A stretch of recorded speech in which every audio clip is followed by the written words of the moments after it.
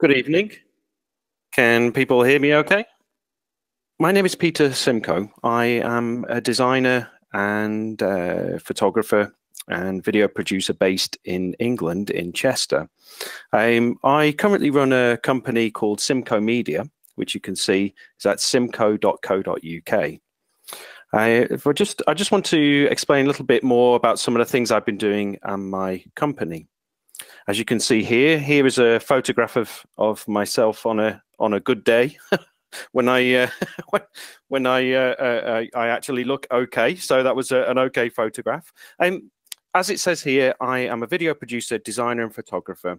In 1995, I graduated with a BA honours in design and technology from Loughborough University. I also, in 1999, did a postgraduate diploma in media production. And you can see some of my work and different things that I've been doing on my website at www.simcoe.co.uk. You can see my Twitter feed, which I use mainly for business and related media at Simcoe Media. I have a YouTube site which has some of my videos on there and a lot of my 360-degree video work. There are some of my client work I am unable to show on my YouTube site. For example, some of the Airbus stuff that I do and some of the Toyota work that I do, I'm unable to show that, but there are a variety of 360-degree videos as well as conventional HD video shot in using conventional video techniques. You can also see I'm on LinkedIn like many people are, and that's in/Simcoe Media. And also as a designer and having the Adobe Creative Cloud, you get a free Behance.net account, and mine is Simcoe Media. So if we now go to just a little bit more about the company, I will get to the content soon. Simcoe Media is the freelance video production and graphic design company that I set it up in 2002.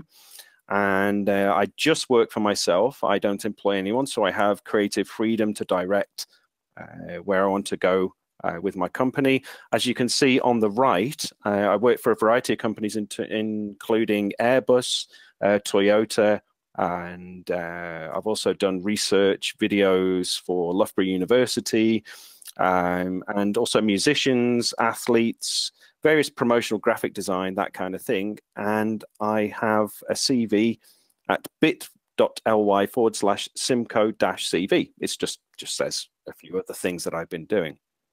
Just very quickly, again, I just want to shamelessly promote my book, which I wrote on 360 video. It's called the 360 Video Handbook, and it's actually available from Amazon, Amazon ES at 23 euros. And you can see your local Amazon will come up. The link to the local Amazon site, whether you're in Spain, UK, US, Mexico, Brazil, different places, that will come up if you type in mybook.to/360 video. I will talk about this book a little bit more at the end, but I am sure you want to get on with some of the content and some of the things that I've been asked to talk about. So what I'd like to do is start by talking about some of the cameras and capabilities that got me interested in the artistic side of 360 video and AR, VR, that kind of thing. So if I go back to where some of my interests started, there's two key products that I'd like to talk about, not because I'm trying to promote these products, but because these were the early tools for my 360 and 3D experiments. These were the things, the simple, relatively low-cost tools that helped me understand 3D and helped me understand 360-degree content. So if I talk about, first of all, on the left, there is the Fujifilm W3 3D camera. It's a fairly basic, simple camera. That was, I guess it's maybe 10 years old now, maybe 11, 12 years old. And as I've said on here, this Fujifilm W3 3D photo camera helped me to understand the capability of digital 3D imaging, including the optimum location for the best 3D effect. So by using this stills camera, I was taking photographs of 3D environments and understanding what made the best photography in 3D. Now, what I often did with these was convert them to anaglyph, which is simply put the red and blue imaging that you see that you can wear with simple glasses. So this is pre-Oculus, pre-Samsung Gear VR. This is early days.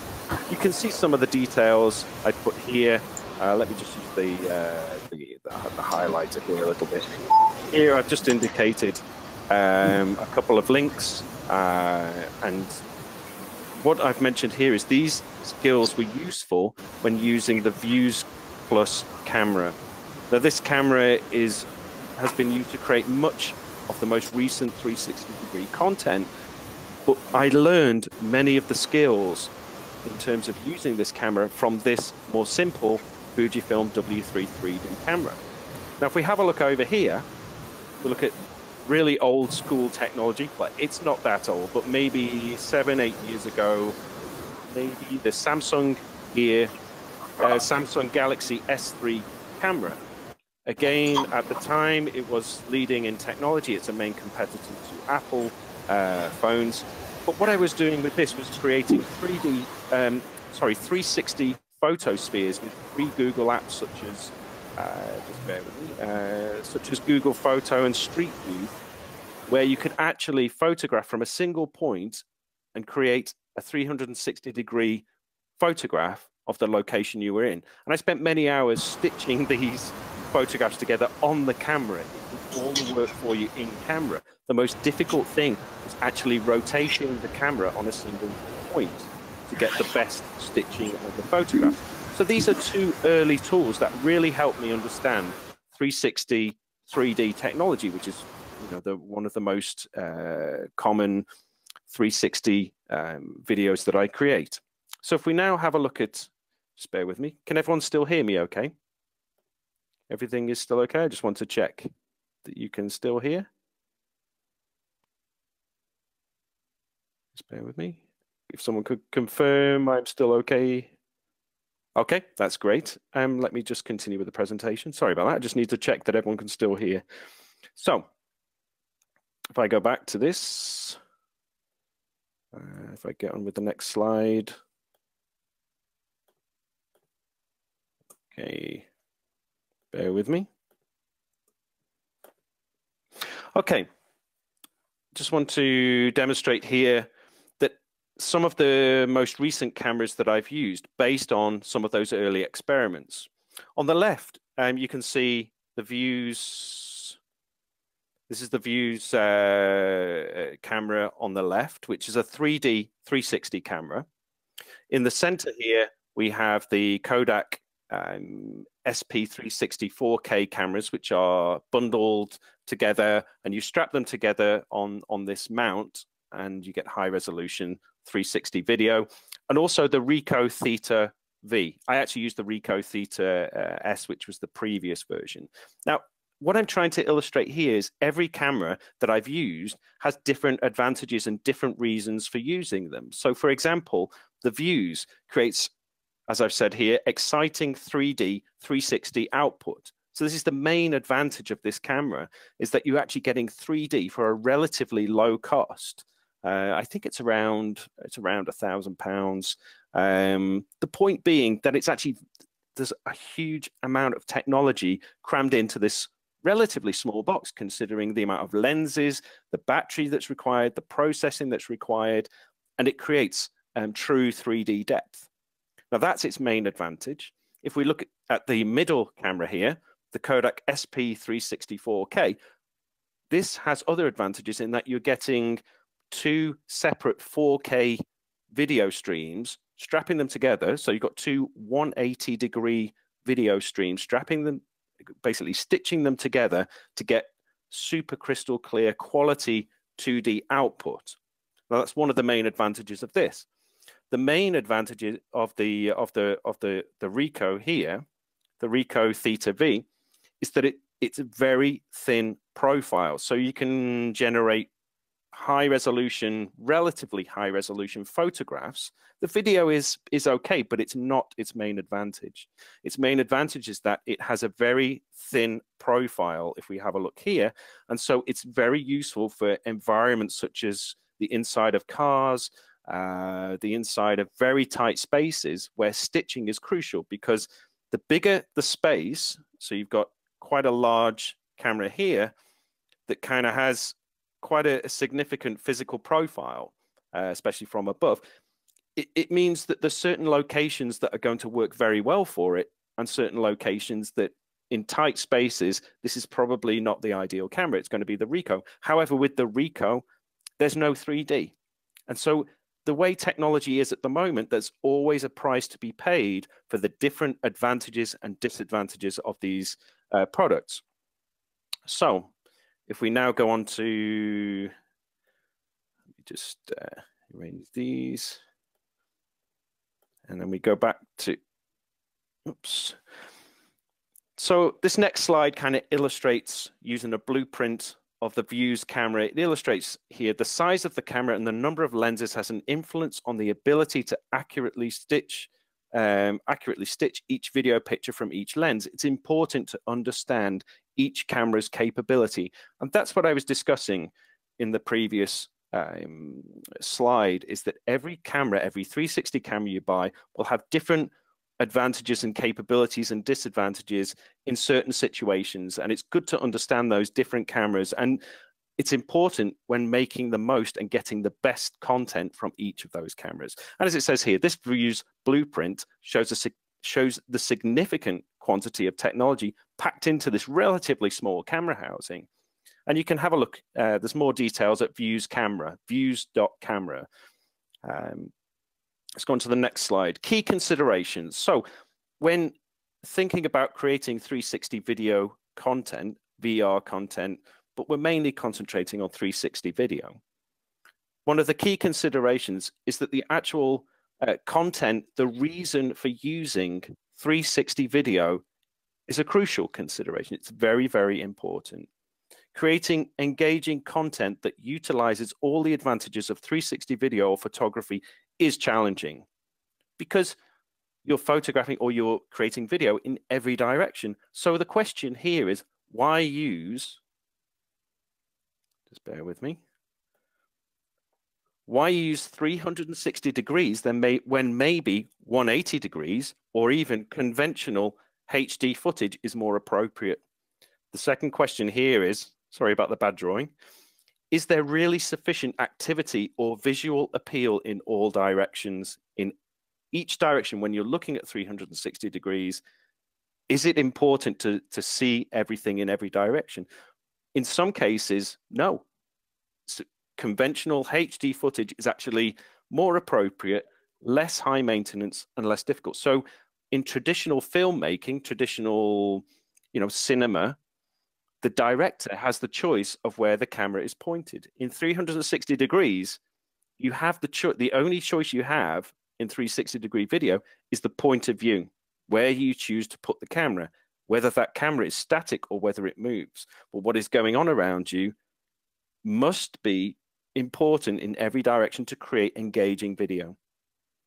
So if we go to the next slide, just bear with me. There seems to be some difficulty when swapping slides, when you start drawing on them. Okay, just bear with me. So camera location is a key consideration in 360 video or photography. The problem for 360 video producers trying to capture live performance, this is mentioned in my book as a big statement. It's a very important concept. The problem for 360 video producers trying to capture a live performance is that the most compelling and interesting points of view are also the most intrusive. So here I've indicated a few of my thoughts. Think about a football game, a rock concert, a wedding, a public speaking event. Where is the best place to put the camera to create 360 video or 360 photographs? It's right in amongst the action of the football game. It's right next to the singer or the guitarist at a rock concert.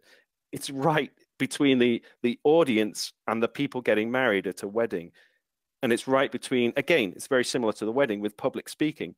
You want to see where's the audience, what's the size of the audience, what does it feel like? And you want to see the speaker as well. So most of these are very intrusive locations or very difficult. A football game is a very dynamic situation. So do you have a moving 360 camera?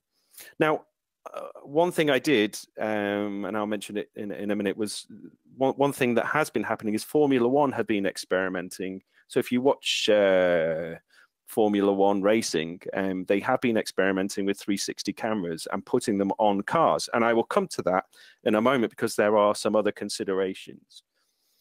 Distance is another key consideration. So particularly in this particular instance here, where there's an experiment, someone has attached a views camera to a drone.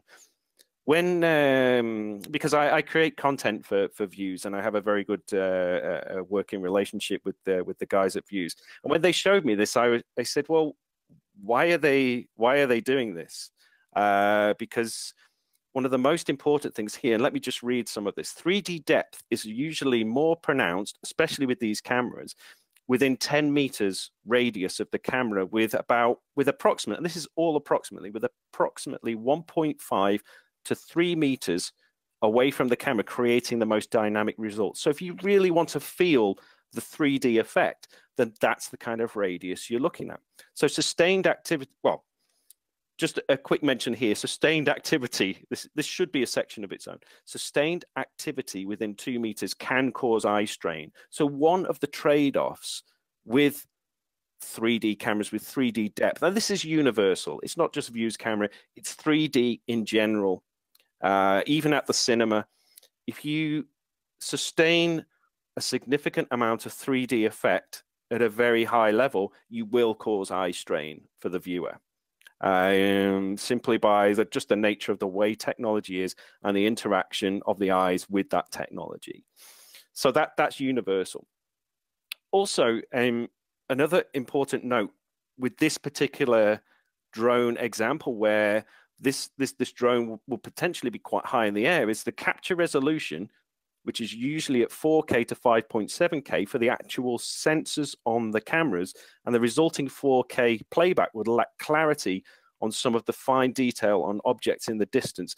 This is simply related to the nature of current technology. We do not have 16K capture. We do not have yet. We're maybe close to 8K capture, but super high resolution capture and playback is a long way off.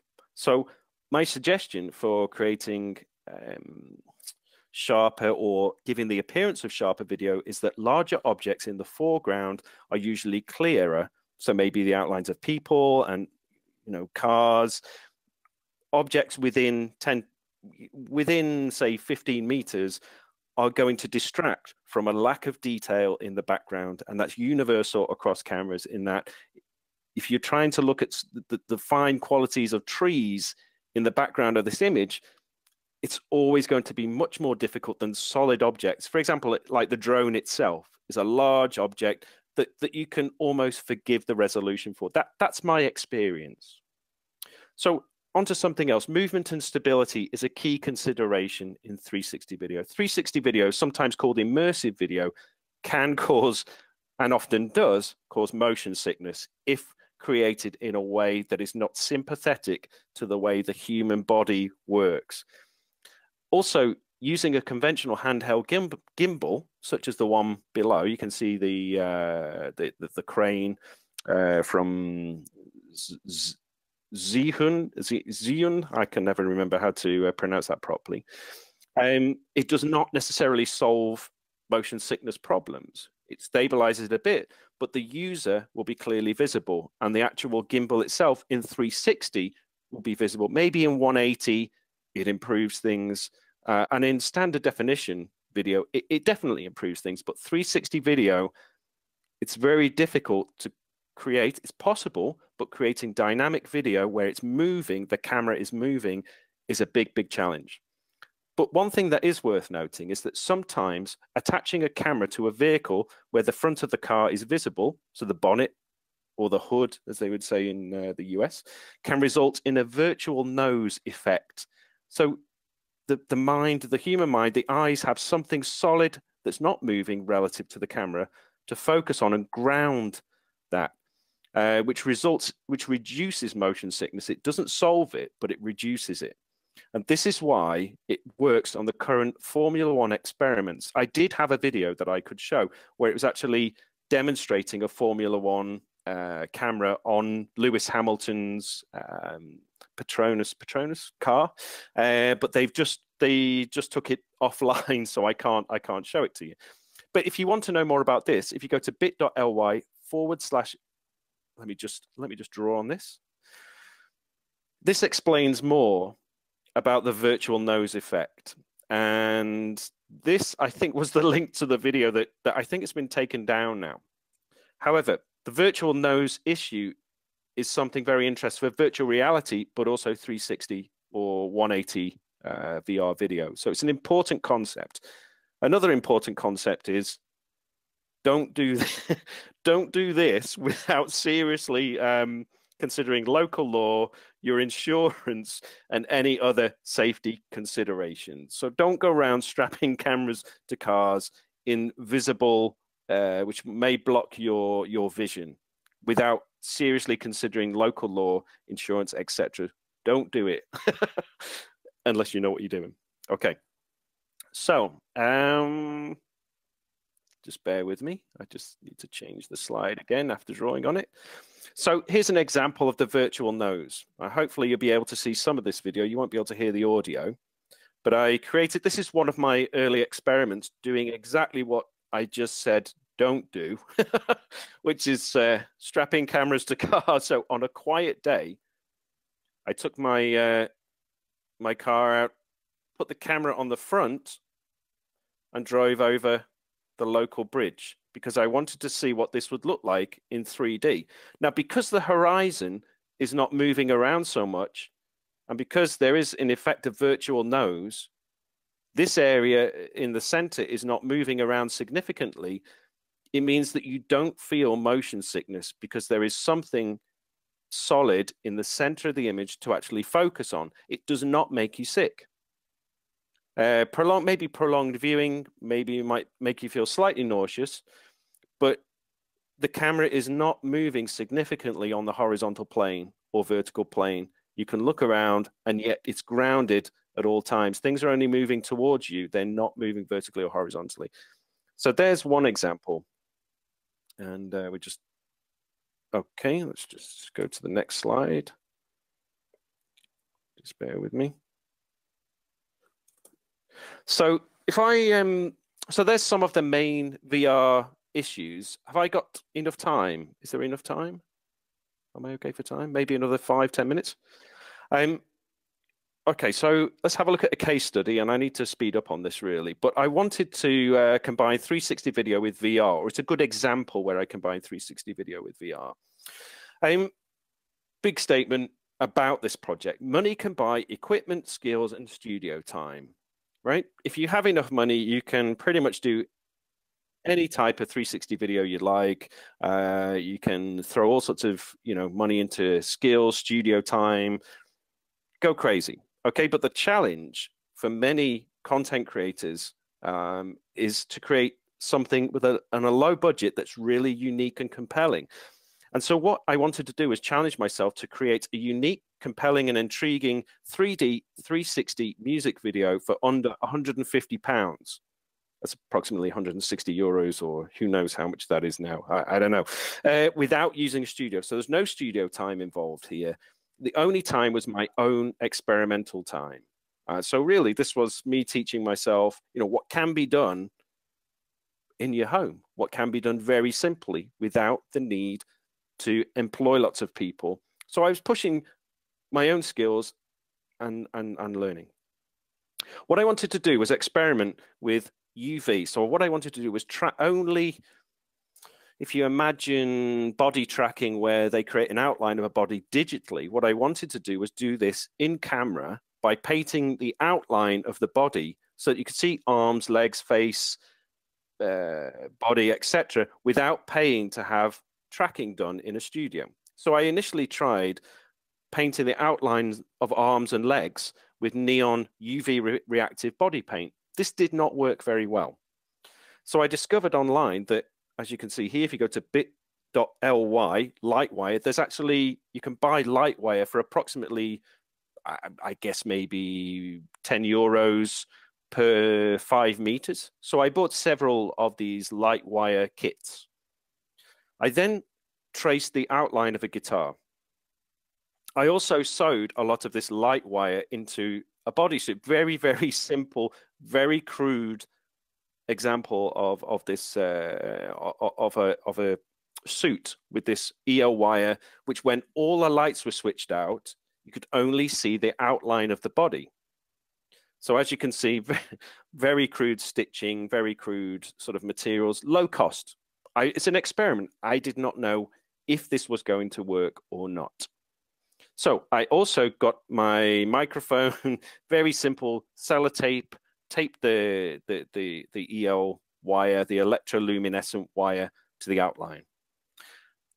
I don't know if you can see this diagram here. It shows the performance area. This, let me just draw the highlighter on here. Here's the outline of my lounge, right? It's not very big. It's not huge. I don't live in a mansion. I live in a very average sized house. So let's assume this is maybe 4 meters, 4.5 meters by maybe 4 meters, something like that. Maybe 5 meters by 4 meters, maybe less. Not a big area, a typical lounge. I set up a Views camera here, Views 3D camera. The only area, because the stairs were here, there's some stairs here up to the next level. There's a sofa here. There's a table here. I literally created this performance in this area here. Okay, so switched out all the lights. I just need to go to the, I need to delete all of these drawings and bear with me.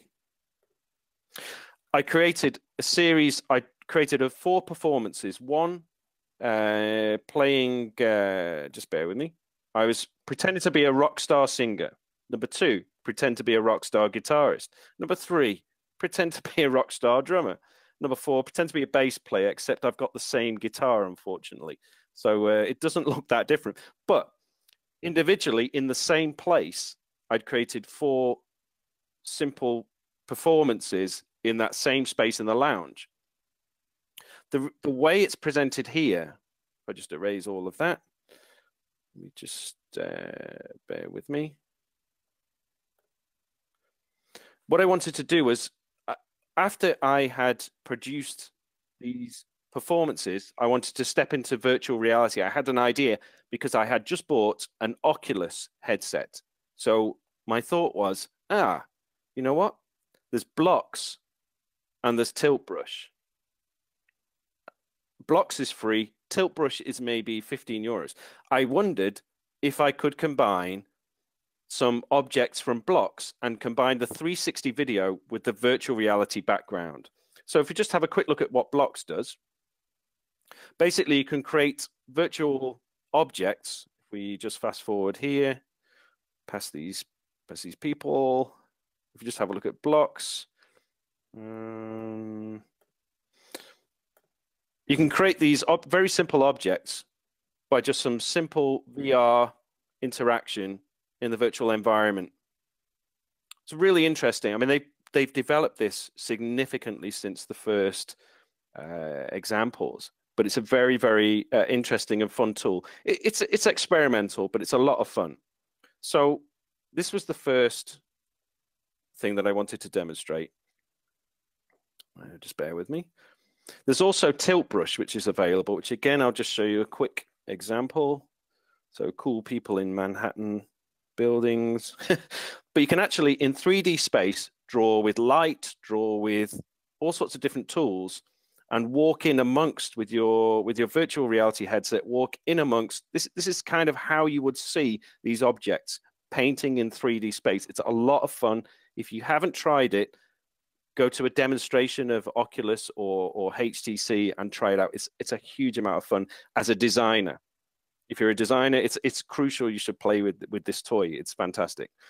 So taking that into consideration, with these 2 tools, I wondered, can I insert these objects into a video? So these are all the different, or some of the different objects I created as part of my experimentation. So my next, I wanted to create a mixing desk, all these little effects pedals, which change the sound of electric guitars, drum machines, all sorts of different things I wanted for my scene, for my live performance, that I had to make the musicians that I had filmed with the 360 virtual reality, 360 camera. I wanted them to interact with these objects that I created. So I wanted to superimpose the video over the top of a virtual reality environment. So just bear with me. Again, I need to just go on to the next slide. Okay, let me just get rid of these raise all drawings. So in Tilt Brush, I created, again, a mixture of different objects. So I inserted the blocks objects, dropped them into the space. So again, there's all the little effects pedals that a guitarist needs to interact with. An amplifier here, lighting. I even created a little sort of, as if there was kind of smoke in the atmosphere. You can see here, as if the lighting there was dry ice, so there was kind of a bit of a beam from the lighting. And because of the song that I'd written the song and I wanted it to be part of the video, it was all about mention stars and kind of stuff like that. So I had this kind of, without being too obvious, I had stars in the background, and it worked with the video. So if we go to the next, bear with me, erase these. What I did, and I don't know if you can see this clearly, so the 360 video was recorded in a small lounge area with a views camera recording me playing different instruments. Each video was then layered, cropped, and offset. So each of these was filmed in a lounge, but they were just cropped and offset, moved over in 360. So it didn't matter on the horizontal plane where I moved the video to. I could move them, and it's filmed in 3D, full 3D, which is why there are two pictures here. There's two. It's over under is the format. It creates a 3D image, but each of the layers were layered up, and you can see through to the next layer because I set the opacity to it was screen. You can't really see it here, but you can actually set the opacity like in Photoshop to screen, so it reveals only the light area and everything else is transparent. That's how that works. So actually, if it wasn't transparent, you would see you'd probably see the stairs, the all different things in the lounge. However, it was layered up. Then the 3D background, this is the 3D background layer put here. These are all the different musician layers here. And then the soundtrack was put here. So, erase all drawings, go to the next. This was what the end result looked like. So again, it could be improved. It was an initial experiment. The light suit had some issues with it. It wasn't perfect. I wanted it to be better, but it proved a point. It looked pretty good considering I had no studio time. I didn't know if it would work. It was an experiment. So I think the next slide, let me just check. So I can show you some of the video here. If it'll load up. So these were all the different things I used for the video. Shameless promotion, self-promotion here. So in the end, you can view this in 360 degrees. But you can actually look around and see with depth as well. That's me pretending to be a rock star. There's me pretending to be a rock star on a guitar. But all of the items you see below, this guitarist interacts with the pedals. Okay, he's treading on the wire. But when the sound changes, he presses the pedal. So you will see in a moment. So the singer is singing here. So you just press the pedal here. The drummer is interacting. That is me sitting on the lounge chair. But I just inserted objects into the background. You can actually see here, there's a slight bit of the background that appears here. But if you look up, you've then got lighting, you've got these swirls. This is all in 3D. Okay, so an error's come up for some reason. So again, you should be able to see the link. So there's the bass player there, mixing desk. You can see all the objects I created. Right, let's get out of that. You've seen enough of that. So you can always have a look at, if you have a look at bit.ly 3DOMC, which stands for one more chance, -YouTube You can actually view it in 3D if you want to, or 2D, and it's also got ambisonic audio. So other examples that I want to quickly show you. My next, just very quickly, my next music video, because I have done very different videos, but my next music video, here's my friend Birgir. He's from Iceland, and he was a very good keyboard player. And what I wanted to do was create something that was on a green screen, with me on a green screen and my friend Birgir playing keyboard on a green screen also, and then superimpose onto a background. So the green screen was one experiment, but also create something with what is called ambisonics, or ambisonic audio. In simple terms, ambisonic audio is a full sphere surround sound technique, where audio appears to emanate from the direction of the object that you're looking at. So it's as if you are in the environment, and as you turn your head, the sound changes from above, below, to the side, as you view things in your headset. So here's my friend Birgir, great keyboard player, but came looking like he was going to a barbecue, which is okay, but we're doing a music video. No, he's a great guy and a great keyboard player. So let's go on to the next slide. Just bear with me. So a quick snippet of the result of this video. It was the first 360 3D green screen experiment that I'd done. So I also use metal flux, which is metal flux creates these kind of swirling cloud patterns. But what I actually wanted to do was make it look, it works quite well. I superimposed these in a desert because I wanted the sound to feel like it was huge and spacious. So the audio actually is spatial audio. It actually sounds like the guitar comes from this direction. When you look at the guitar, the guitarist, the sound looks like it's coming from the guitar. When you look at the keyboard player, the sound comes from the keyboard. If you turn this way, then it actually sounds like the audio is behind you. Again, this is all in 3D. And there are several scenes in this video. So again, if we have a look here, it's one of the more realistic ones. The shadows seem to work quite well here. Again,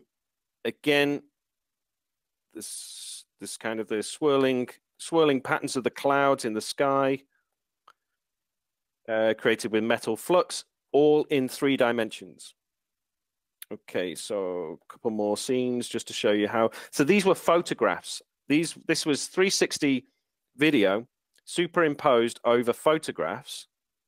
So again, the green screen eliminated the background, all created. This was in my lounge. You just saw that there was no studio time involved. Okay, you know, maybe it could be improved in a studio, but this is low budget stuff that it works okay. You know, it looks okay. So you can have a look at that if you want. That is, you can download.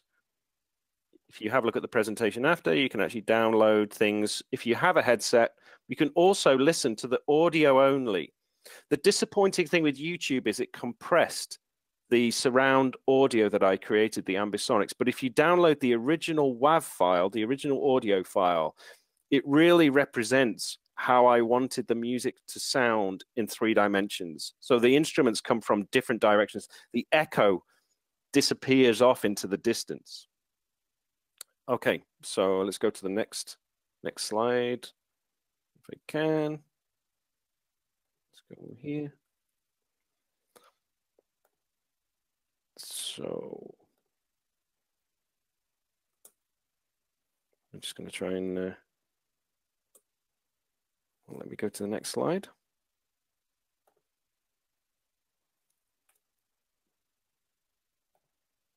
Sorry about this.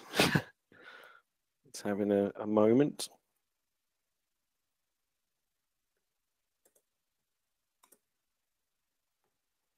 Escape.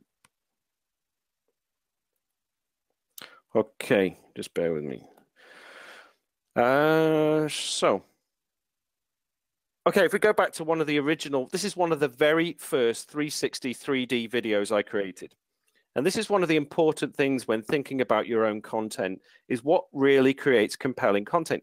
Visual interest in 360 degrees. Now, this is a place that I pass on the way to the University Library in Chester, where I live. And it's a place called, well, it's a place called Blow by Suave, which is, it's a hair salon place, but the interior is incredibly interesting. And what was challenging was there's a lot of different objects at different depths. So going back to that discussion about what constitutes an interesting 3D 360 video, there are many different things going on at different depths. The only place that's not particularly interesting is the roof. However, that's universal. There's an interesting floor patterns, there's interesting objects, and it really comes to life when you look at this in 3 dimensions on a head-mounted display or with a red cyan pair of glasses.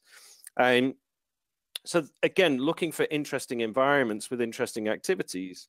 It's the activity is moderately interesting. It's the 3D experience that really sells this particular video.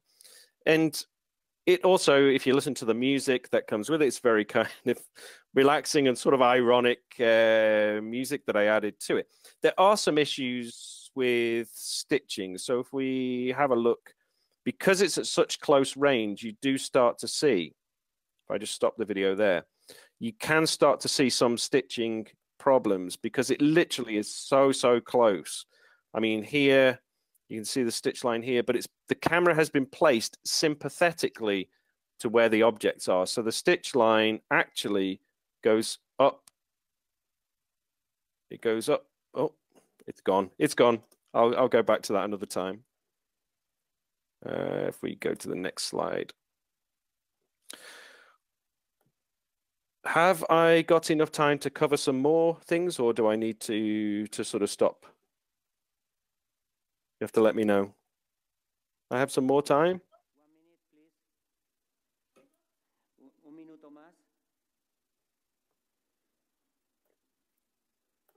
Just bear with me. Oops. 1 more minute. Okay. Do you know what? I'm going to just skip to the end of my presentation.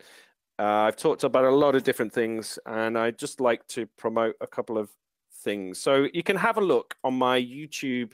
There's many different examples, but if I've got 1 minute left, I would like to shamelessly promote my book again. What I want to say, a lot of the experiences that I have described here are contained in this book.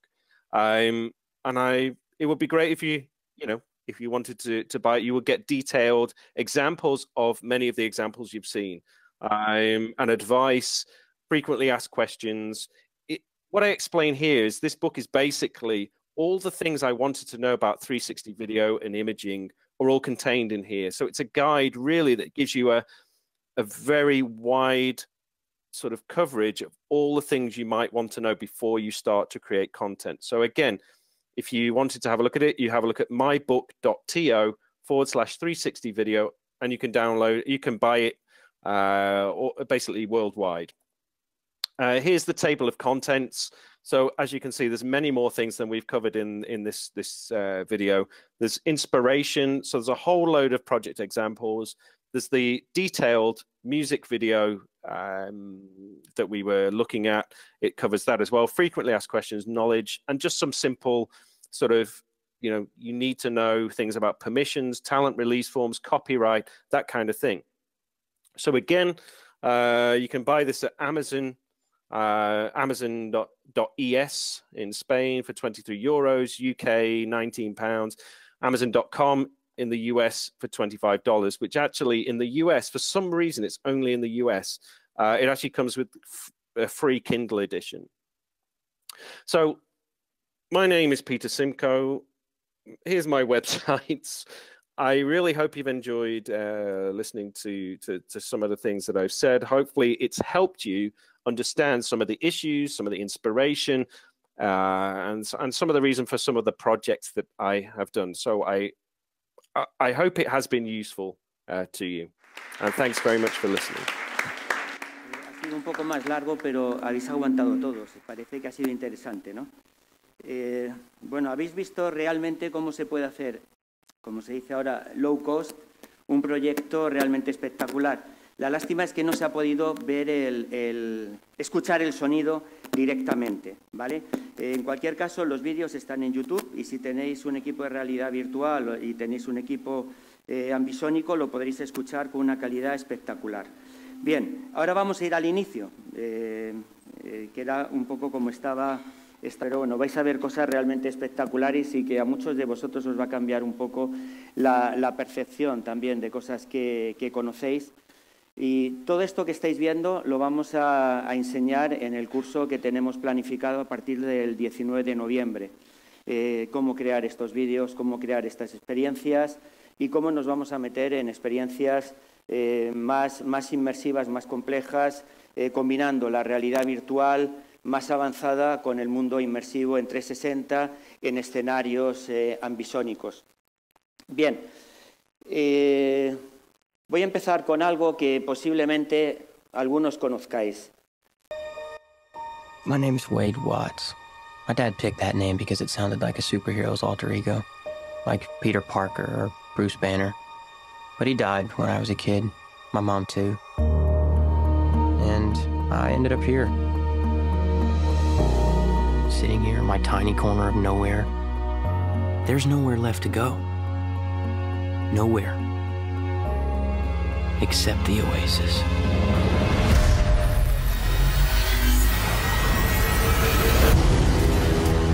A whole virtual universe.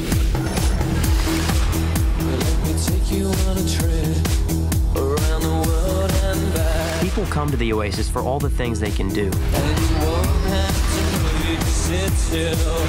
But they stay because of all the things they can be. Can you feel this? Yeah. It's the only place that feels like I mean anything.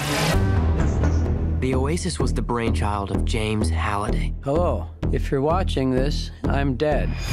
I created a hidden object, an Easter egg. The first person to find the egg will inherit $500 billion and total control of the Oasis itself. Who is this Parzival, and how the hell is he winning? Find him. This isn't just a game. I'm talking about actual life and death stuff. The Oasis. The world's most important economic resource. And it's nothing less than a war for control of the future.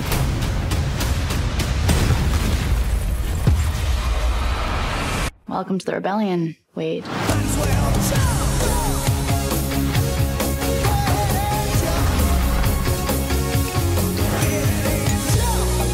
Like many of you, I only came here to escape. But I found something much bigger than just myself. Are you willing to fight? Help us save the Oasis.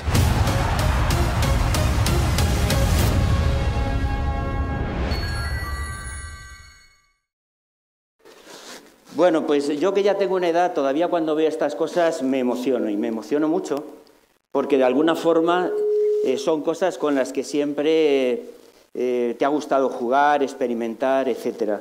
Sin embargo, vais a ver que hoy en día prácticamente toda la evolución en lo que es la tecnología, la creatividad, la imaginación, viene de tiempos muy antiguos y realmente, sinceramente, así lo creo y así os lo quiero transmitir, estamos en un momento único donde estas cosas pueden pasar de lo que es la película a la realidad, pero transformando completamente el paradigma. Vamos a ver si es posible. Bien, ya lo dijo Platón hace mucho tiempo. Bueno, mucho tiempo no, muchísimos años. La imagen es empleada para engañar a los sentidos y la inteligencia por medio de la imaginación. Y esto ha sido algo con lo que el hombre ha jugado permanentemente. Tanto es así que ya los hombres primitivos con las pinturas rupestres pintaban esquemas de cómo imaginaban o cómo veían el mundo y cómo lo imaginaban en aquellos tiempos. No quiere decir que no supieran dibujar mejor o peor o pintar. Daros cuenta que muchas de las pinturas rupestres utilizan la misma geometría espacial de una cueva para simular el relieve. La perspectiva, el relieve, el mundo 3D siempre ha existido.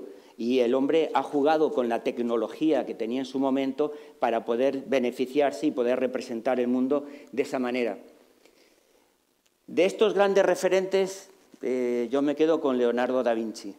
O sea, yo creo que desde Leonardo ha habido muy pocos capaces de tener esa imaginación, esa creatividad y anticiparse a su tiempo, desarrollando y convirtiendo ideas en productos o en prototipos que muchas veces han tenido que pasar cientos de años para verse materializado en hechos o en realidades. Y bueno, y otro gran paradigma, Dalí. Dalí, del que yo siempre he sido un fanático, ha sido un referente, ya estamos hablando de los años 60, los años 70. Fue un referente en el mundo artístico, en el mundo de la cultura pop, y fue precisamente en los años 70, en la época de la cultura pop, donde se crearon o se sentaron las bases de muchas de las cosas que se están viendo hoy en día. Lo que pasa es que solo lo podemos recordar los mayores, iba a decir los viejos, digo, los mayores, o aquellos que de alguna forma tenéis cierto interés o cierta atracción en saber de por qué se producen ciertas cosas. Y os voy a enseñar algunos ejemplos y algunos paralelismos para que veáis que ideas que vienen del cine o de la animación o de la ilustración están apoyadas en conceptos que ya vienen de muy atrás. La creación de grandes mundos universales, virtuales, Dalí era un monstruo. Y una de las grandes experiencias que hay ahora mismo en Internet, en el mundo inmersivo con sonido ambisónico y realidad virtual, es la recreación de un mundo de Dalí, hecha por un grupo de artistas. Hay otra de Van Gogh que también es espectacular y se está presentando ahora en Ámsterdam, en un gran escenario, en un entorno inmersivo. Bien. En los años 70 ya los creativos, los artistas, los músicos empezaban a ver el valor de toda esa interacción. Hoy, o hasta hoy, ya veremos cómo hay gente que está reinventando esto, como Björk, de una forma absolutamente disruptiva y espectacular. Antes la música era mucho más que componer un disco o tener un concierto. Era una expresión, era una cultura, era una idea, y la interrelación que había entre el arte, la creatividad, la literatura y la música en sí era tremenda. O sea, aquí esta es una foto de Roxy Music, un grupo, vamos a decir, pop vanguardista de los años 70, donde nació Brian Eno, uno de los grandes creadores de la música electrónica, y en una reunión en Nueva York con Dalí. Estos mundos de Salvador Dalí, recreados ahora en entornos inmersivos que son realmente espectaculares, que lo que te permiten es, a partir de artistas fanáticos emocionalmente que creen en esa imagen y reconstruyen esos entornos, esos mundos inmersivos, permite el meterse en la mente de estos grandes genios. Roger Dean, no sé cuántos de vosotros conocéis a Roger Dean. Ninguno. Bueno, pues os recomiendo a todos los que os guste la ilustración, buscar en Internet Roger Dean. Roger Dean fue uno de los grandes ilustradores de portadas de discos. Cuando los discos eran discos, vinilo, la portada era una obra de arte.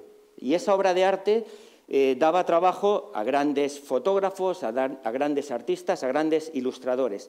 Roger Dean en los años 70 trabajó para Pink Floyd, para Yes, para King Crimson, para grandes bandas de aquella época, de música en aquel momento se llamaba progresiva.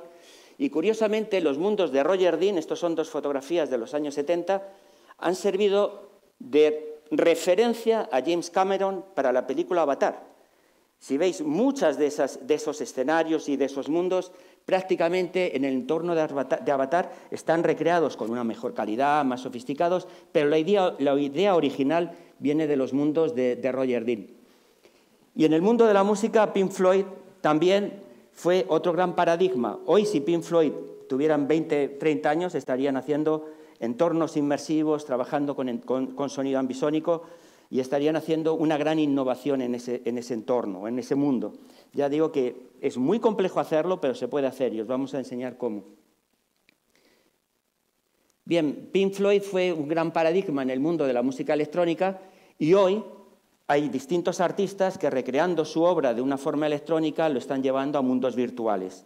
y entornos inmersivos, en grandes escenarios. Bien, ¿dónde quiero ir con esto? Pues la realidad virtual no es esto que nos están contando permanentemente en los blogs. Nació en los años 40, no he querido sacaros todas las transparencias de cómo se desarrolla el mundo estereoscópico, la evolución. Yo he estado trabajando de la época, os lo voy a contar porque yo prácticamente nazco de la época de, ¿cómo se llama la película esta? De Spielberg. Bueno, cuando empiezan a crearse los primeros laboratorios de realidad virtual con los equipos de Silicon Graphics. Eran unos ordenadores que prácticamente no cabían en este escenario solo para mover unos vectores, ¿eh? Y en aquel momento esta empresa era líder a nivel mundial y todos los grandes cinematógrafos trabajaban con él. Los estudios de George Lucas nacen precisamente ahí, con los mejores tecnólogos del planeta en distintas universidades y fundamentalmente de Harvard y del MIT, eran diseñadores, creadores y productores de mundos y de escenarios virtuales. De ahí fue evolucionando a tecnologías más accesibles hoy en día. Sin embargo, siempre, y cuando hablamos de juegos, de videojuegos, de escenarios, y este es el ejemplo, siempre hay alguien que habla, alguien que actúa y los demás que miran y observan. Participan si levantan la mano y hacen una pregunta o internamente están pensando en algo. Ahora imaginaros que esto es un escenario de un eSports. Sería prácticamente igual. Aquí habría 4 jugones con sus ordenadores y todos vosotros le estaríais siguiendo.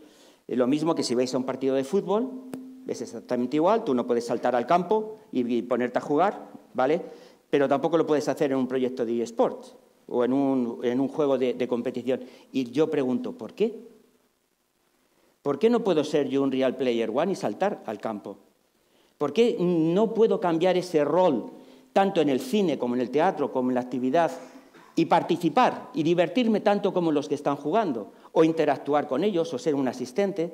Bien, ese es el gran punto, y ese es el punto donde estamos hoy, donde todo este paradigma puede cambiar. Y el mero hecho de estar como un observador con las gafas a ser una parte más del entorno es lo que cambia completamente el paradigma. Y eso es lo que vamos a hablar de cuáles son los nuevos retos y las nuevas oportunidades. La película de Stanley Kubrick en el año 2001 ya anticipó muchas teorías a este respecto. La gestión de las cámaras, la gestión de la iluminación, la gestión de los espacios. Daros cuenta que en el mundo de la realidad virtual, lo voy a simplificar, no voy a entrar en realidad virtual aumentada, lo voy a simplificar en realidad virtual. Uno de los grandes retos es el tratamiento de los personajes, el rol, subjetivo-objetivo, y la gestión de cámaras, la gestión de rol, la guionización y la iluminación, algo que se trabaja muy poco. La iluminación, que es lo que te hace sentir que realmente estás dentro. Y vamos a hablar de todos esos sentidos y de esas percepciones y cómo se trabajan. En el mundo del cine siempre he ido muy por delante, pero el mundo del cine, de alguna forma, ha ido marcando distintos paradigmas. Blade Runner marcó también un gran salto en el mundo, sobre todo de la ficción, de la ilustración, de recrear mundos del futuro, y prácticamente en el mundo del videojuego muy pocos llegan a esa calidad de esos escenarios. La evolución de grandes escenarios, de grandes edificios, el manipularlos, cómo poder hacerte sentir que vives una experiencia, porque al fin y al cabo lo que se trata es de hacerte vivir la experiencia y sentir que estás dentro, no que eres un mero observador. Si eres un mero observador y no participas, posiblemente te cojas, te vas y te marchas. Sin embargo, el poder captarte y sorprenderte en cada momento es uno de esos puntos críticos a la hora de moverse en estos estadios. Sin embargo, Real Player One ha ido mucho más allá, porque sin estar tú como parte activa en la película, sí muchas veces te sientes actor de la misma, sin poder serlo, evidentemente, porque uno de los grandes problemas es cuando yo creo un escenario o cuando yo creo un entorno, ¿cómo voy a poder participar si no está eso previamente grabado o guionizado? ¿Cómo interactúo con ese mundo virtual real? Y ese es el gran paradigma, ¿cómo se puede resolver? Sin embargo, todas esas pautas, de alguna forma, Spielberg ya se ha anticipado y las ha dado. Y es de alguna manera lo que se está intentando adelantar. En estos escenarios, Y en este mundo de la integración de la realidad virtual y el arte, Björk, la artista nórdica, es la que ha dado el gran salto disruptivo. ¿Por qué? Porque crea experiencias en tiempo real donde los participantes interactúan con ella, lo cual requiere de una tecnología espectacular, muy novedosa. Sin embargo, ella sí lo ha podido conseguir. Tengo un vídeo que lo dejo para el final si queréis verlo por aquello de no estar cambiando los vídeos y la presentación. Aquí tenéis, por ejemplo, fijaros lo que Peter os ha contado antes, cómo él ha recreado por 150 € un escenario para crear un vídeo promocional de su música, de su banda, y esto es la recreación de un escenario en tiempo real de un vídeo de Björk. Evidentemente no es la misma instalación, es mucho más complejo porque te obliga a varias cosas que quiero contároslas para que veáis que esto no es banal. Todas estas cámaras tienen que sincronizarse, tienen que pasar por un sistema digital y tienen que recrear sin cortes, que es uno de los temas que tenéis que ver en los vídeos de Simcoe. Nunca ves los cortes de las distintas lentes, siempre está perfectamente hecho el matching, y por eso él hace mucha insistencia en dónde hay que poner la cámara, cómo hay que grabar, todos esos objetivos, para que esos errores no se produzcan. Es parte de la producción, de la conceptualización. Pero luego hay un tema, el sonido ambisónico no es un fichero audible, es un sistema que te permite, a través de una tecnología de distintos micrófonos, captar un sonido espacial, y ese sonido espacial, una vez que es postproducido, lo puedes escuchar con ese sentido de percepción, de proximidad, alejamiento, etcétera, etcétera. Bien, esto es un concierto de Björk utilizando realidad virtual en directo. Bueno, como os he dicho, voy a pasar muy rápido de ello. Prácticamente desde más de 50 años, la realidad virtual ha sido algo con la que el hombre ha estado trabajando. Y fue precisamente en los años 90, y sobre todo a partir de Nintendo, cuando ocurre el gran desarrollo en el mundo de los videojuegos. Sin embargo, algo de lo que no habla nadie es esta década, bueno, casi 2 décadas de sombra. ¿Qué pasa desde que Nintendo desarrolla este casco de realidad virtual con su plataforma de juegos en el año 95 hasta el 2014? Eso es lo que se llama la época de sombra. ¿Qué ocurría? La tecnología era muy cara, no había librerías, vamos a decir, accesibles, y no se podía llegar a un público final de una manera sencilla. Sí podías visitar grandes centros de ocio, pues los Warner, o en Orlando, etcétera, donde se utilizaba la realidad virtual de forma masiva, pero a nivel público no se podía llegar. Y ha sido esta cosa tan rara, que parece una cajetilla de tabaco, la que, gracias al ponerle un móvil y poderte apretarla sin mover así, pues la gente ha dicho, ¡buah! Esto es algo nuevo, esto parece que va a revolucionar todo. Sin embargo, estas gafas no tienen nada nuevo, son exactamente iguales que aquellas. Son 2 lentes de una calidad muy mala porque son de plástico, pero lo que te permiten es, con dividiendo la pantalla de un terminal, de un móvil, ver estereoscopía y tener cierto sentido de inmersión. Y realmente donde empieza a aparecer recientemente algo más avanzado es con el desarrollo de Samsung Gear, con las Oculus Rift, etcétera, etcétera. Se han abaratado los costes. Sin embargo, yo recuerdo hace 2 años, en un congreso, le pregunté al director de una importante marca de videojuegos a nivel mundial que si no apostaban por la realidad virtual. Hace 2 años, 2016, y dijo que no lo veía, porque ellos tenían una gama de productos muy larga y que les funcionaba muy bien. En menos de año y medio empezaron a sacar con todas sus videoconsolas equipos de realidad virtual.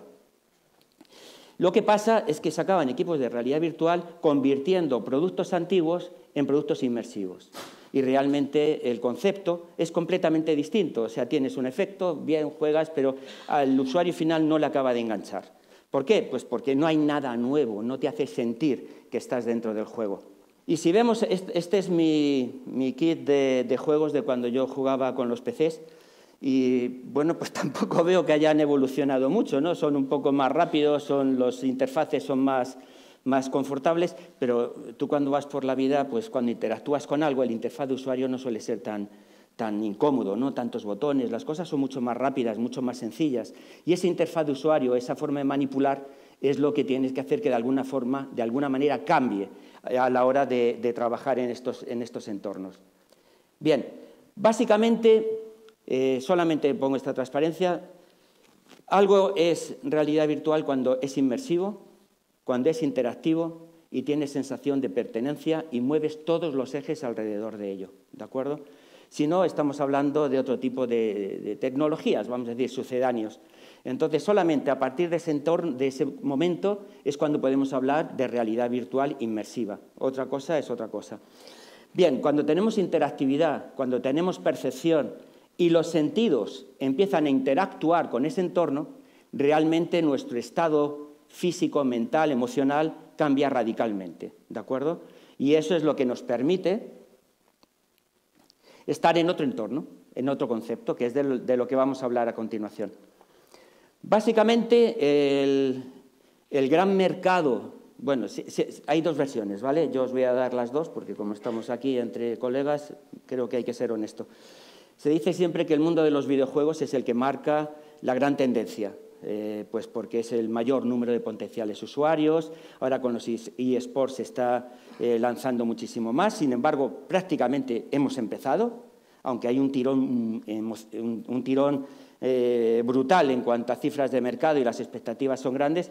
En cuanto a participación y desarrollo, prácticamente estamos en lo que sería el punto cero. Y ahora os pondré algunos ejemplos de cosas que se pueden hacer con drones. Nosotros hemos estado haciendo algunos prototipos, lo que pasa es que son prototipos muy caros a la hora de implantar y evidentemente un patrono que te lo pague en España, pues hoy por hoy no existe.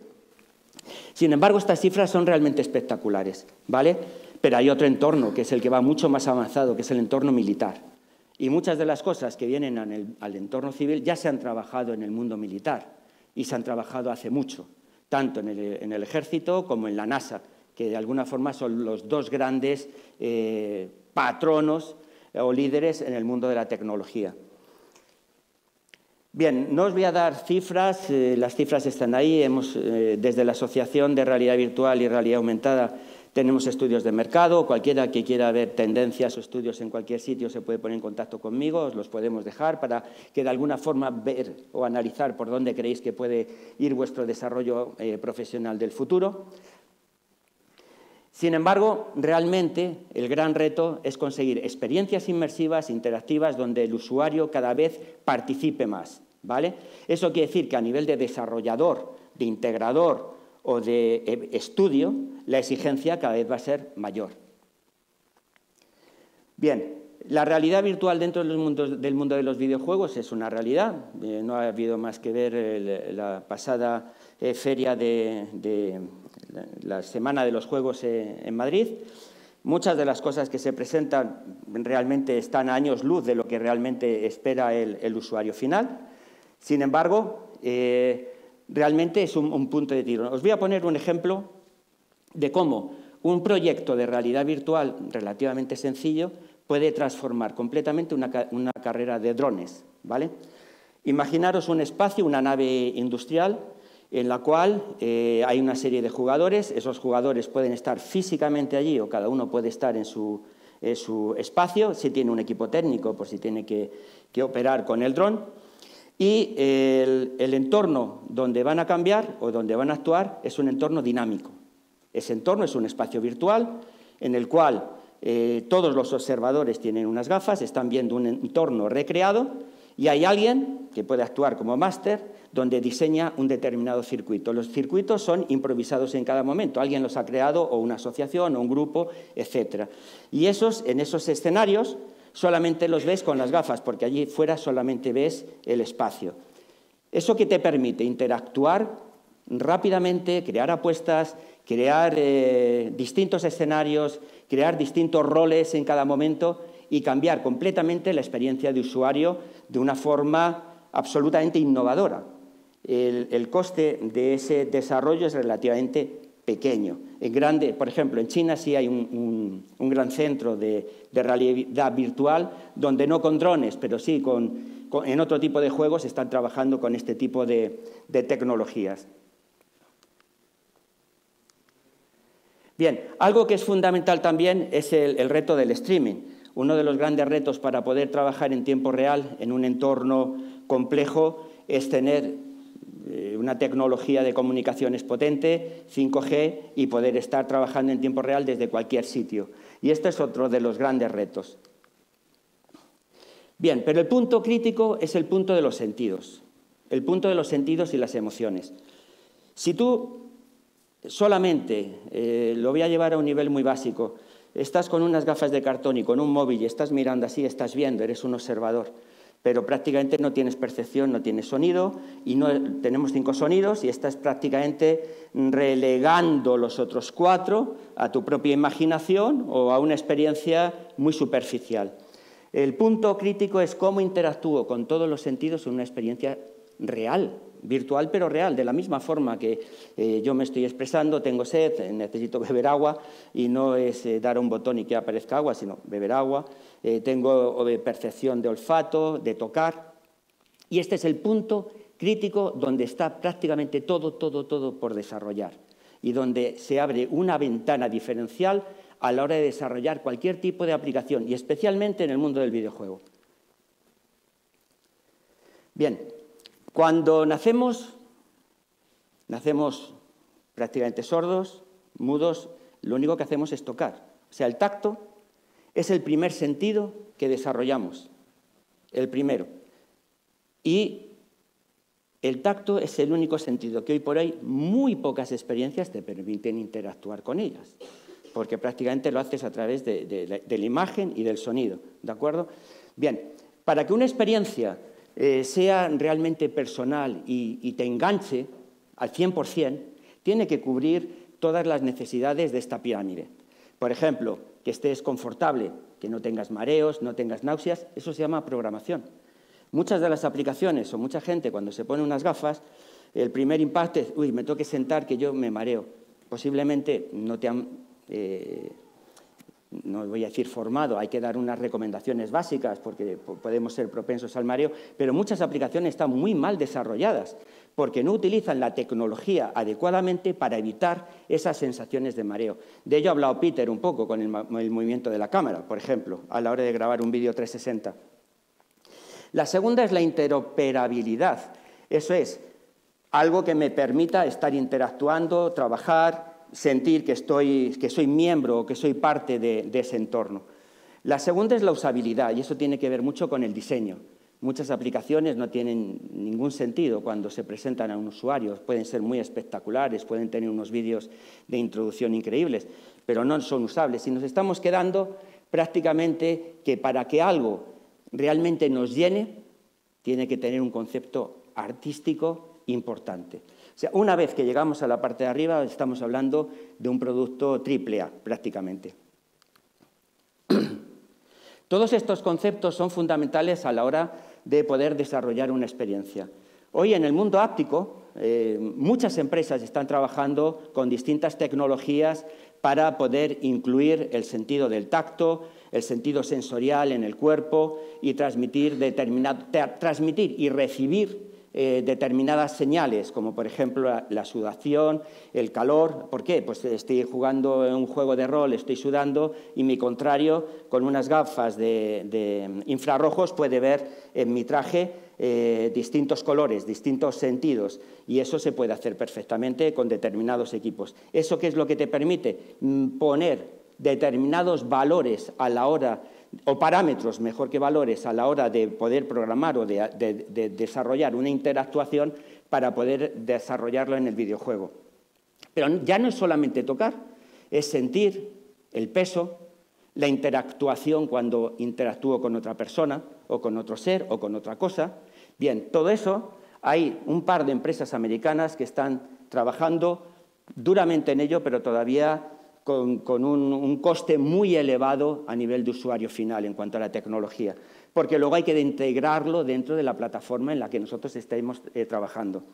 Bien, el tema del sonido es algo brutal, es fundamental. Un gran videojuego trabaja en grandes estudios de sonido. En el caso del sonido ambisónico, os puedo decir que en estos 2 años ha habido una carrera brutal y ha habido varias empresas que han quebrado porque no han sido capaces, después de mucho dinero de inversión, de sacar un producto final a la calle. Yo he sido inversor de alguna de ellas y me he quedado con el dinero allí, en Estados Unidos. ¿Por qué? Pues porque cuando estaban trabajando con una determinada tecnología, con unos determinados desarrollos, aparecía otro que le pasaba por la derecha y prácticamente a un precio de la mitad le dejaba fuera del mercado. Sin embargo, el tener una buena experiencia ambisónica es de lo más complejo y lo más laborioso. Os puedo decir que hay distintos estudios de cine 360, que están trabajando con laboratorios de producción musical, desarrollando todavía software para que eso se pueda utilizar de una forma sencilla. La cámara Buce que os ha presentado antes Peter, nosotros también la utilizamos, lleva sonido ambisónico, pero un sonido muy sencillo. A la hora de manipular tienes una sensación espacial, pero evidentemente es una cámara que vale 1.000 euros, no es un equipo de 30.000 euros sofisticado. Bien, y todo el tema de la percepción luego tiene otro problema, y es que cuando lo queremos llevar a una experiencia, a un espacio de juego, el incorporar estos dispositivos o estos equipos o estos instrumentos resulta muy caro. O sea, o es una experiencia personal o ponerlo en un centro de deporte, por ejemplo, pues hoy por hoy lo hace todavía poco usable. Nosotros estamos trabajando en un andador que prácticamente lo tenemos ya terminado y no tiene ningún tipo ni de enganche ni nada. Lleva una tecnología que te permite andar y tener toda la dinámica de los distintos movimientos directamente sobre los pies. Somos una empresa muy pequeña, no podemos producir en masa, pero por lo menos como un prototipo para poderlo enseñar en talleres o en actividades es suficiente y sobre todo para experimentar los desarrollos que hacemos posteriormente. Bien, básicamente ¿qué es lo que se pretende? Vivir una experiencia al máximo. Esto es, que de la misma forma que la puedes vivir como en una película, tú la puedas vivir dentro de un videojuego. Bien. Otro de los grandes retos, y esto es otra gran realidad, son los gemelos digitales. ¿Alguno de vosotros está familiarizado con los Digital Twins? ¿Habéis oído hablar de los Digital Twins? Bien, os cuento. Esto tiene que ver mucho con la inteligencia artificial y con la robótica. Y ya se está implementando por muchos fabricantes de coches para fabricantes de coches y en el mundo de la medicina, para poder asistir o operar a distancia, por ejemplo, desde Nueva York a Nueva Delhi a un paciente, ¿de acuerdo? O un grupo de expertos que, a ver cómo lo explico, un ejemplo, un avión que le falta una pieza y esa pieza y ese avión está en un determinado sitio, tiene que salir y el equipo técnico pues está en Francia. Bien, el Digital Twin es un sistema duplicado, replicado, que lo que te permite es que ese equipo, a distancia, utilizando las piezas y la reparación, pueda operar a distancia ese mismo equipo y manipularlo y ponerlo en marcha, ¿de acuerdo? Esto Siemens, por ejemplo, lo está utilizando para fábricas de cerveza.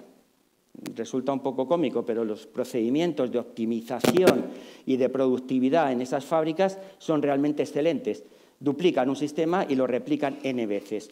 Bien, en el mundo de los videojuegos el Digital Twin es un replicante. Tú creas un personaje que en forma virtual está actuando tal y como tú estás dándole esas directrices o esas actuaciones. Eso sería un Digital Twin aplicado al mundo del videojuego. ¿Y hasta qué punto esos personajes son personajes y no pueden ser ya robots en muy breve tiempo? Bien, voy a acabar rápido porque no quiero que os canséis y como ha sido muy largo lo de Peter, que creo que era muy interesante. Bien, el siguiente reto es cómo pasamos de la consola al campo de juego. O sea, quiero ser un operador, quiero estar a distancia, quiero estar manipulando y jugando o yo quiero estar en el campo de juego. ¿De acuerdo? Entonces, hay dos tendencias. Hay unos que les gusta más la gestión, el estar desde la cabina, por decirlo de alguna forma, y otros que a lo mejor nos gustaría estar en el campo de juego. ¿Cómo puedo conseguirlo?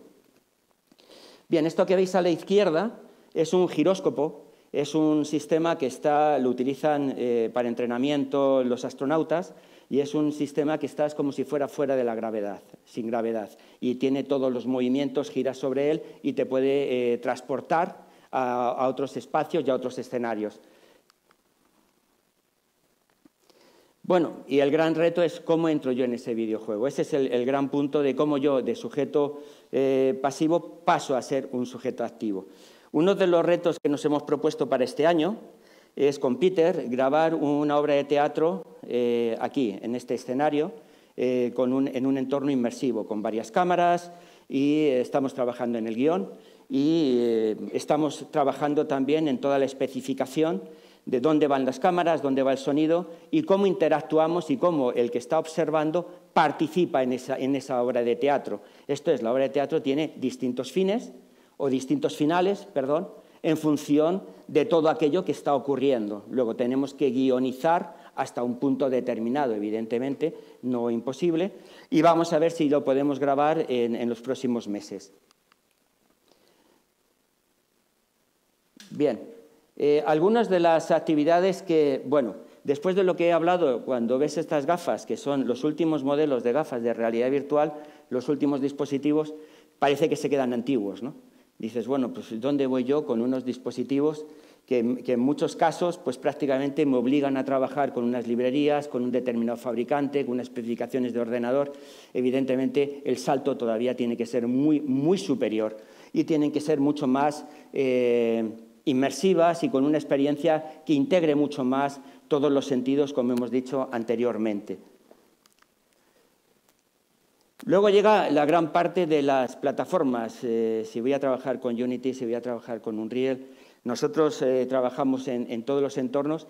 Sin embargo, habéis visto que es muy fácil hoy, con una tecnología de cámara de 360, con un sistema de producción relativamente sencillo y con un Adobe Premiere, el hacer grandes experiencias. Ahora han salido plataformas de creación de contenidos para experiencias sencillas, como Amazon o como Adobe también, que te permite crear mundos inmersivos o escenarios virtuales de una forma muy rápida, prácticamente con muy poca experiencia. La parte importante siempre es el guión, qué es lo que quiero hacer, qué es lo que quiero presentar, o utilizarlo como una herramienta de prototipo. La batalla entre los dos grandes fabricantes, bueno, para videojuegos, nosotros apostamos más por Unreal, yo no soy programador, no te lo puedo decir, tendría que ser el director técnico, pero sí que vemos bastantes más ventajas, y para otro tipo de aplicaciones más educativas, formativas o simuladores trabajamos más con Unity, que nos permite integrar muchísimos SDKs y nos permite extrapolar prácticamente todo al mundo del móvil de una forma muy, muy sencilla y con una gran compatibilidad. Al final, un estudio, cuando quieres hacer un proyecto, y creo que, y ahora me permitís que lo venda un poco, hay pocos sitios en España donde te pueden dar la oportunidad de ser un gran experto en sonido, un gran experto en producción musical digital, un gran experto en tratamiento digital de la imagen, experto en tratamiento digital en 3D, creación de videojuegos, como en esta escuela, como en CEF. Y ese es el reto que nos hemos puesto para este año, la creación con gente que viene del mundo de la docencia, pero muchos del mundo profesional, y algunos son reputados y experimentados profesionales, como Peter, el crear este curso de realidad avanzada para videojuegos y artes creativas. La oportunidad que vas a tener de tener expertos o los mejores expertos en cada una de estas áreas te brindan la oportunidad de desarrollar proyectos reales y trabajar en estas experiencias que estamos haciendo. Bien, no quiero pasarme algo importante, no sé si está luego la transparencia, pero ya quería terminar porque querría dejar un rato de preguntas o de interés, si he sido capaz de despertarlo en vosotros. El año pasado desarrollamos una experiencia también que fue realmente espectacular. Nosotros no somos Google, no somos la NASA, somos gente muy humilde, llevamos muchos años trabajando en esto y es la experiencia que tenemos. Hemos hecho proyectos, pues la reconstrucción de los museos de San Petersburgo, ganando un concurso internacional. Hemos ganado un concurso internacional también para el desarrollo de una feria virtual interactiva, para el desarrollo del comercio. Y el año pasado hicimos una experiencia conjunta con CEF y con un grupo de artistas en los cuales, utilizando las herramientas de Google, Tilt Brush, el Cube, hicimos una experimentación en tiempo real con 5 grandes fotógrafos. Uno de ellos, Ukulele. A los que os guste la fotografía, sabéis que Ukulele pues, fue una de las paradigmáticas de la época de la cultura pop en España. Dadri, un gran artista ruso, y otros más. Allí, sobre una pantalla de LED de 3×4, recreamos en un entorno inmersivo, creando un espacio de sonido. A partir de determinados temas que ellos seleccionaron, crearon obras de forma interactiva, obras inmersivas. Esa experiencia fue la primera vez que se desarrolló en España y fue realmente espectacular. Nos dio mucho miedo publicitarla porque los artistas nunca habían experimentado con esos programas ni con la realidad virtual. Fue descubrirlo y fue transmitir sus experiencias y sus emociones en aquel momento. Fruto de aquello, hoy Ukulele está haciendo performance en distintos sitios de España, no con realidad virtual, pero sí con el mismo concepto, entorno inmersivo, la gente alrededor y ella haciendo sus obras de arte y la gente interactuando con ella. Este año también en aula haremos otra performance con los mismos artistas, bastante más trabajada. Bien, pues esas son algunas de las experiencias que hemos desarrollado. Tenemos en marcha este proyecto del teatro virtual y también actuaciones integrando el arte, la música, la creatividad y que ver cómo los que están observando pueden interactuar también dentro de este contexto o este entorno. Bien, con esto termino. He ido muy rápido, espero que haya sido de interés. Hay muchas más cosas que hablar, hay muchas experiencias, hay muchos vídeos que tenía puestos, pero no quería interrumpir la dinámica de la charla. Y sí, invitaros a que os inscribáis en este curso. Son 100 horas, que empezará el 19 de noviembre, y a los primeros inscritos les vamos a regalar... Claro, después de lo que he dicho decís, bueno, pero eso no son gafas de realidad virtual. No, hombre, no, evidentemente no. Pero es un dispositivo muy simpático porque Buce, dentro de su página de YouTube, tiene varios vídeos 360 que cuando los estás viendo, cuando te pones las gafas, además no ocupan nada, tiene una óptica buena, tiene una patente propia. Cuando te pones las gafas las ves con una nueva dimensión. Entonces, bueno, pues es algo bastante simpático, independientemente que trabajaremos con equipos de Oculus Rift, HTC, Samsung, cámaras Buce, cámaras Samsung y equipos digitales de producción. Bien, con esto he terminado porque ya es un poco tarde y también porque es que ya no puedo hablar más, se me ha secado la voz. Entonces, es vuestro tiempo. Si tenéis alguna pregunta, alguna duda o incluso cosas que nos han gustado, que no estéis de acuerdo o que digáis, bueno, pues pensamos completamente distinto, estoy completamente a vuestra disposición. Muchas gracias por vuestro tiempo.